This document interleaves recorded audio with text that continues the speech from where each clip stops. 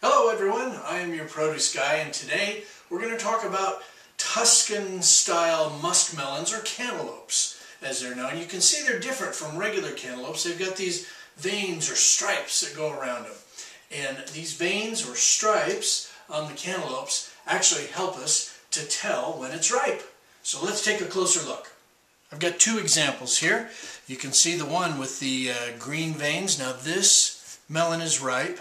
Feel there on the edge, and there's a little, or on the stem end of that, and there's some give to that, just like on a cantaloupe. That would tell you that it's ripe. Of course, the smell, if you smell these at room temperature and they smell like a cantaloupe, you know they're ripe.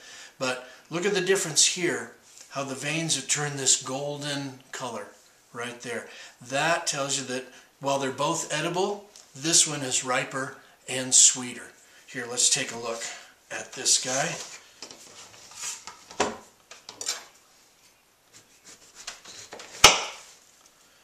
Boy, look at that color right there. Beautiful. Oh, that smells delicious.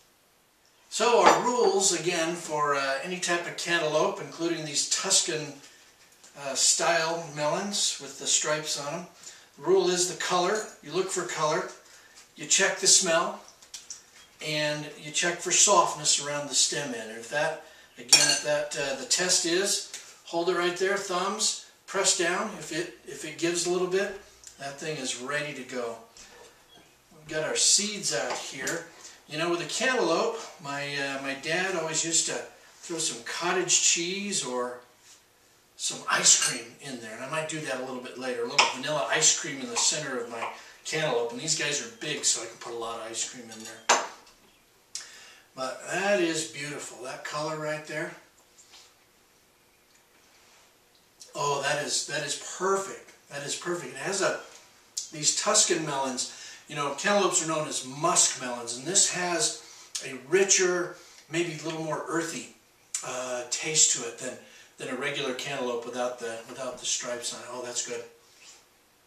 Well, I'm going to go ahead and cut up the rest of this melon for the family to enjoy, and then the other half here, I think I've got some ice cream waiting to go in that one.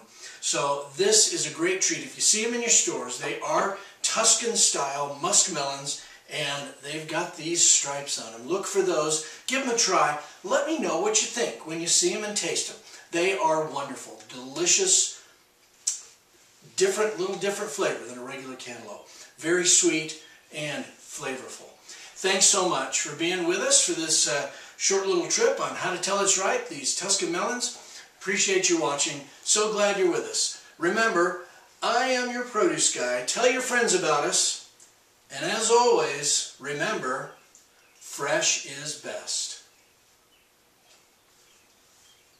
A quick demonstration on how to wrap and store your melons once you've brought them home from the store, because rarely do we use an entire melon in one sitting.